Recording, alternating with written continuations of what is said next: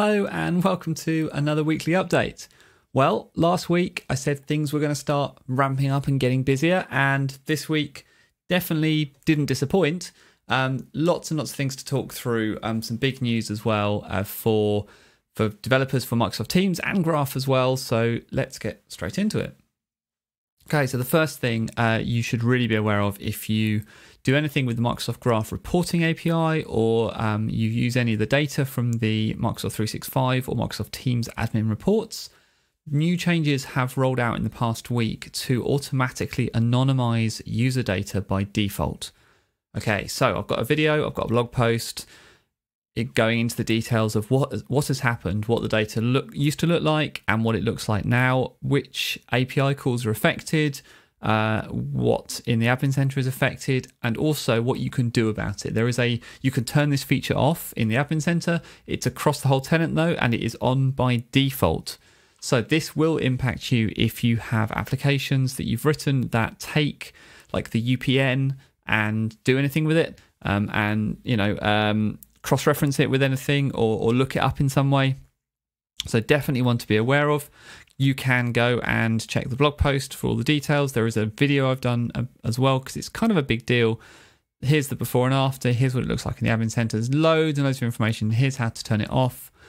So go and check that out if that sounds like a thing that is going to impact you. If you do anything like looking at those reports APIs to get anything and doing anything with the users, looking for specific values, all of that stuff, the user UPN and the username and anything identifying users or groups or sites has all been turned into like just nonsensical characters. So you can't identify users from it anymore. So that's a big one, and will impact developers. And so there's work to be done there. So that's the first thing. Go check that out, understand what's changed, and then if you need to make changes, you can go and make changes or go and find your admins and try and get them to turn it off for a bit so you can respond. All right, next up, another big one actually around charging for Microsoft Teams applications. So the ability for developers to attach a charge to an app in the Teams App Store. This is something we've been talking about for quite a long time. I did a blog post about it. You can do this so you can see it.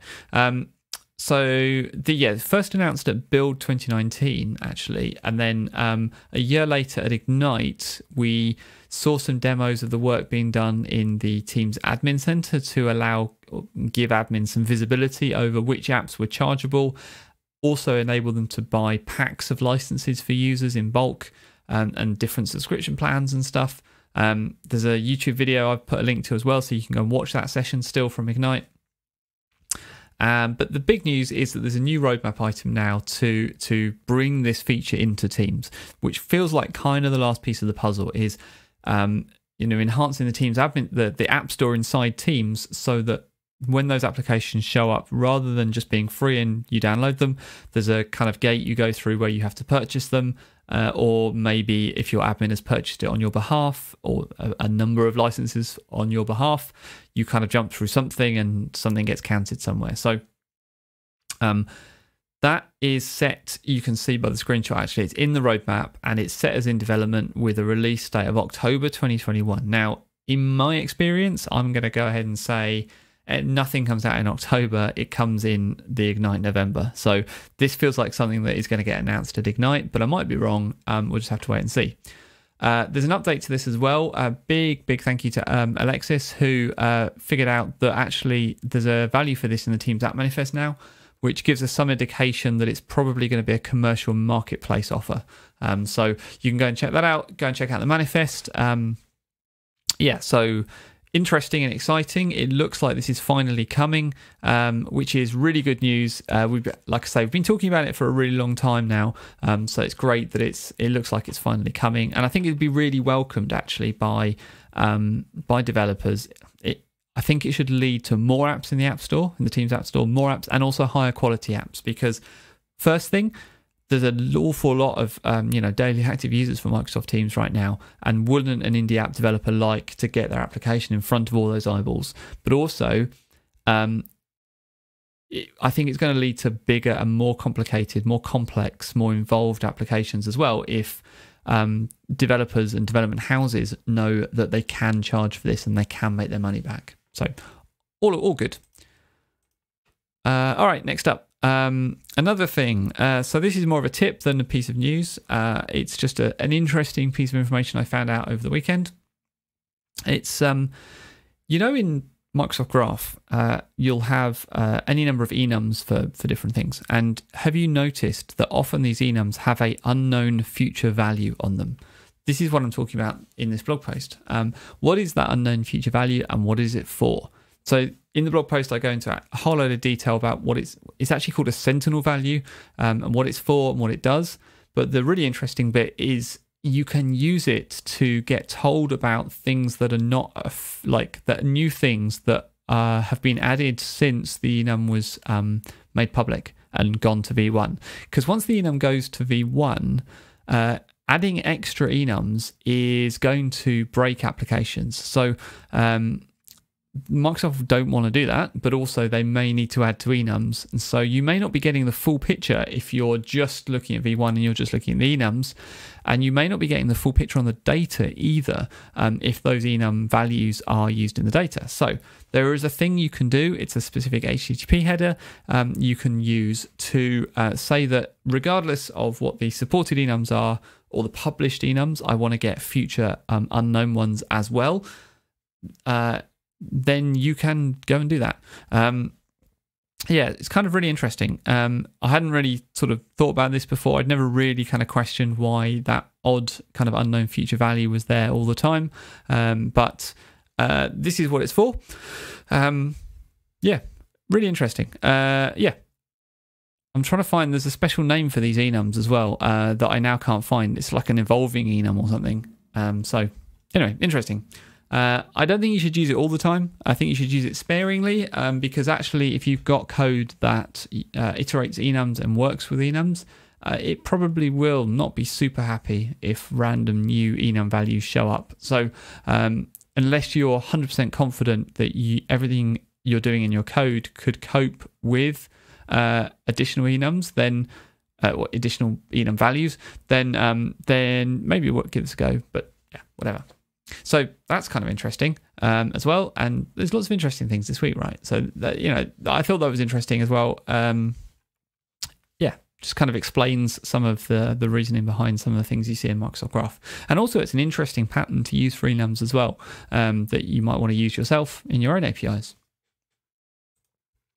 And finally, let's talk about, I say finally, there must be something else as well. Oh, there is. I know what it is. So not quite finally, but this is a blog post I wanted to call out from the Microsoft Teams developer blog. And this, okay, so Microsoft Bot Framework and writing bots with Teams. If you've ever done anything writing bots with a Microsoft Bot Framework, you'll know about the service URL, which is normally smba.trafficmanager.net/AMER.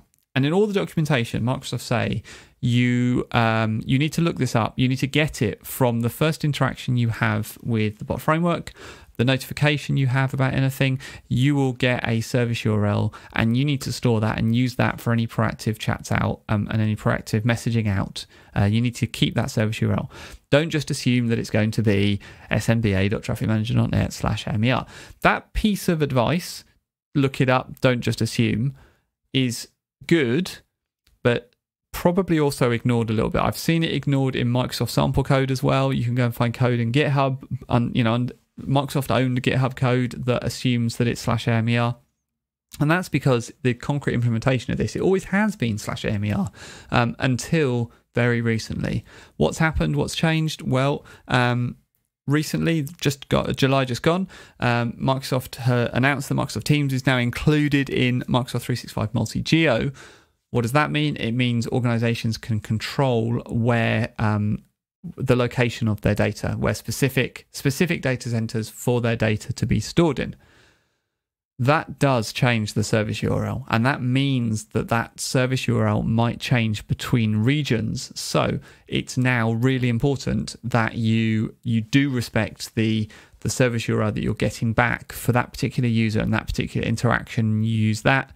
You don't try and use one service URL in another place for a different user, because users may live in different data centers and their data may live in different data centers, and doing that sort of thing now won't work anymore. So this is a really good blog post because it goes into a lot of detail, a lot more than I just went into. It tells you exactly what to do. It's a reminder of the best practice you should already be doing, but you might not be. So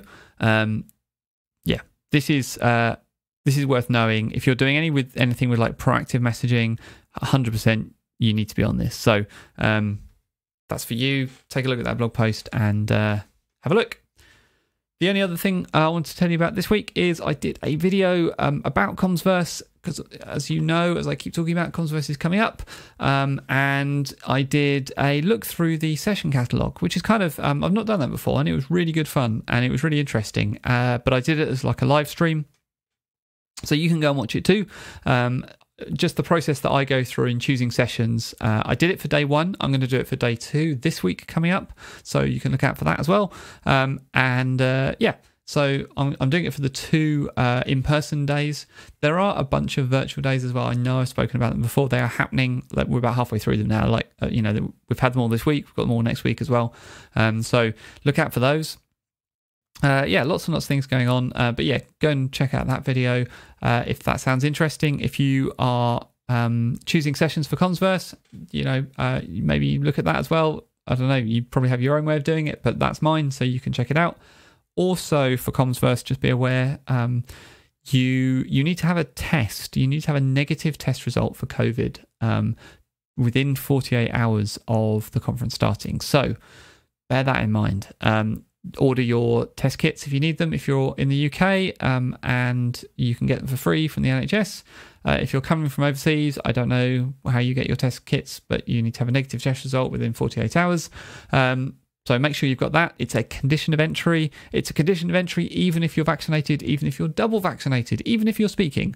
It is a condition of entry. So don't get it wrong. Don't end up on the wrong side of the Commsverse organisers. Anyway, that's definitely now everything from me.